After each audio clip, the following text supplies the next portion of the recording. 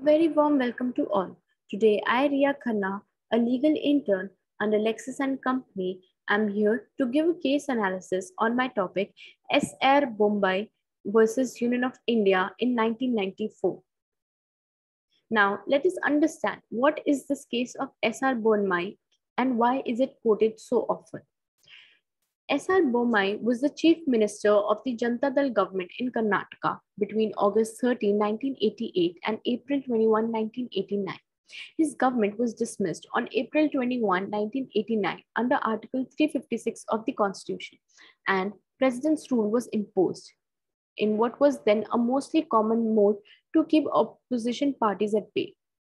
The dismissal was on the grounds that the Bommai government had lost majority following large-scale defections engineered by several party leaders of the day. Then Governor P. Venkatasubbiah refused to give Bommai an opportunity to test his majority in the assembly, despite the latter presenting him with a copy of the resolution passed by the Janata Dal legislation party. What happened then? Bommai went to court against the governor's decision to recommend president's rule. First, he moved to the Karnataka High Court, which dismissed his writ petition. Then, he moved to the Supreme Court. The case, which would go on to become one of the most cited whenever hung assemblies were returned, and parties scrambled for a government, took almost 5 years to see a logical conclusion. On March 11, 1994, a 9-judge constitutional bench of the Supreme Court issued the historic order, which in a way put an end to the arbitrary dismissal of state governments under Article 356 by spelling out restrictions. Now, let us understand what did the judgment say. The verdict concluded that the power of the president to dismiss a state government is not absolute. The verdict said that the president should exercise the power only after his proclamation, that is, imposing his or her rule, is approved by both the houses of the parliament. Till then, the court said the president can only suspend the legislative assembly by suspending the provisions of the constitution relating to the legislative assembly.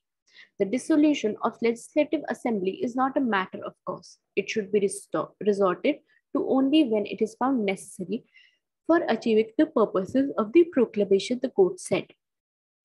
In the case, both houses of parliament disapprove or do not approve the proclamation lapses at the end of the 2-month period. In such a case, the government which was dismissed revives. The legislative assembly, which may have been kept in suspended animation, gets reactivated, the court said. Also, the court made it amply clear that a presidential proclamation under Article 356 is subject to the judicial review. This case put an end to the arbitrary dismissal of state governments by a hostile central government. And the verdict also categorically ruled that the floor of the assembly is the only forum that should test the majority of the government of the day, and not the subjective opinion of the governor, which is often referred to as the agent of the central government. The chief minister of every state who has to discharge his constitutional functions will be in perpetual fear of the acts of proclamation falling on him, because he will not be sure whether he will remain in power or not. And consequently, he has to stand up every time from his seat without properly discharging his constitutional obligations and achieving the desired target in the interest of the state, this court said.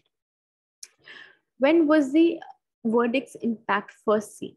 In one of the first instances of the impact of the case, the A.B. Vajpayee government in 1999 was forced to reinstate a government it dismissed. The Rabri Devi government, which was sacked on February 12, 1999, was reinstated on March 8, 1999, when it became clear that the central government would suffer a defeat in the Rajya Sabha over the issue.